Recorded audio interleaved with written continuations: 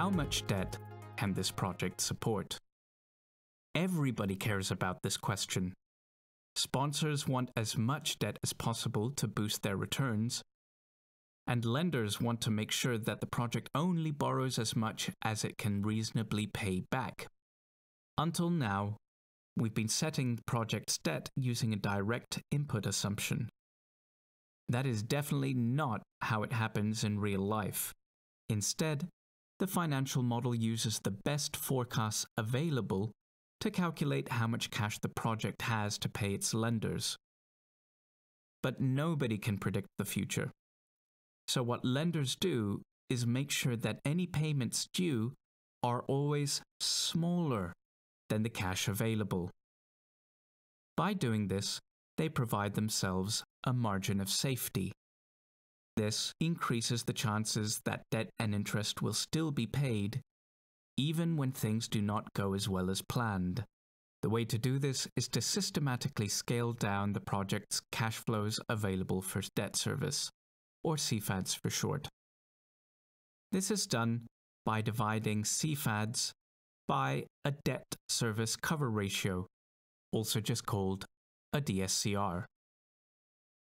The DSCR is just the ratio of CFADS over debt service in any given period.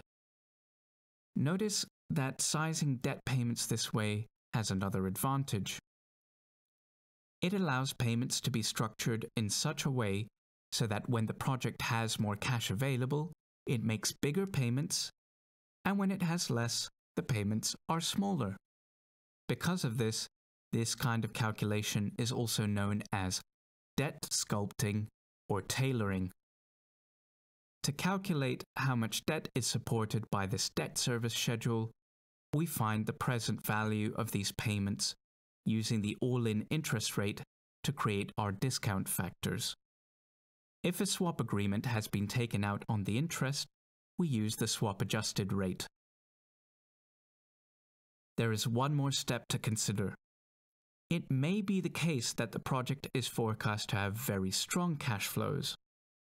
In these circumstances, we may be able to raise a very large amount of debt, one which takes the project's leverage to very high levels.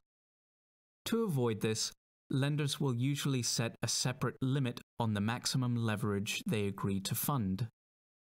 If the debt sized with a minimum coverage requirements breaches the maximum leverage, all that we need to do is to scale down the sculpted debt payments by the relative difference between the current debt and the maximum allowed by lenders.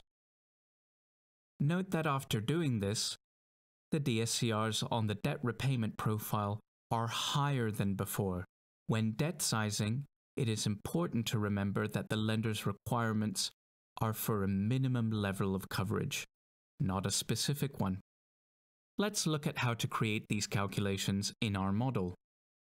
This video is taken from the Project Finance Modeling course by Dealmaker. Get the full course today for a discounted price with this exclusive discount code. Just click the link below.